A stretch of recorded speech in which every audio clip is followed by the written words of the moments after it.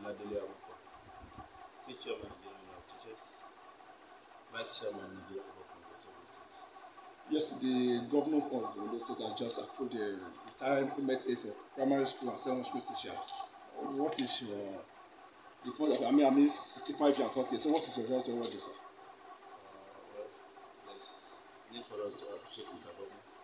First and foremost, for doing that for the entire teachers, that is the TV teachers in Ondo State, both primary and secondary school. And we are very happy because we discovered that in some states it's just like a tug of war for them and their government. But for our own government, you just look at it, maybe because as a senior lawyer, you just look at it like that first. We the teachers, it's need for us to be appreciated and without stress so much. Give make the pronouncement of their program and directed the head of service to do the needful, that is for the implementation. So we are indeed very In what way will this boost the morale of teachers in the state? well, all those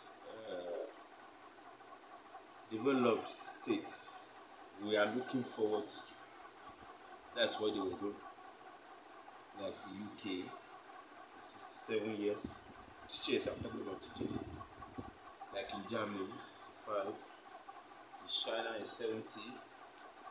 In US, 65. So I don't really think we have any developed country with 60 years for teachers because they believe experience counts in the field of teaching.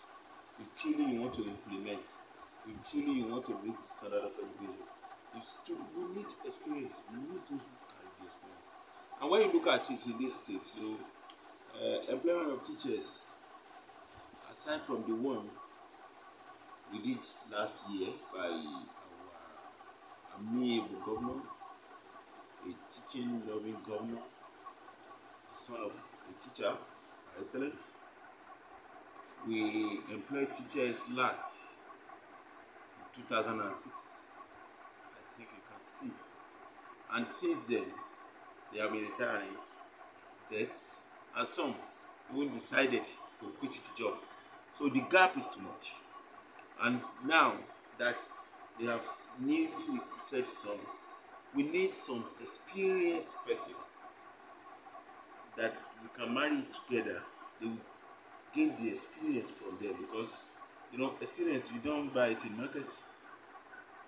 And anything about teaching, there's need for you to have a collaboration with somebody who have known much about it. It's not all about your book. And aside, our newly employed teachers, some of them are 40 years of age. Some of them are even 43, 45. How many years are they going to spend in that field before they retire? Is it 15 years? Then if they spend 15 years, how far will they be acquire that knowledge and what level will they be? So eventually, it will be very, very scarce for them to reach the peak of their career. Because if you are spending 20 years, you can't spend 20 years. As me, you have been employed to level 8. And let us calculate it. 33 years. Or at times, then by the time you have intercadar. So eventually, you can, by the time you will be in level 14, then you will disengage. But with these 5 years, you can still have additional 2 grade level. So I believe, and there is need for them to encourage the teachers. If we are not be doing it, I believe in Nigeria, I'm not talking about Ondo State now. The UK people, they won't be in need of Nigerian teachers. I believe because the UK people, they could have tested and trusted that these people can teach their children very well before they ask them to come. They are not just like us. It's not through politics. It's not. They don't bribe them.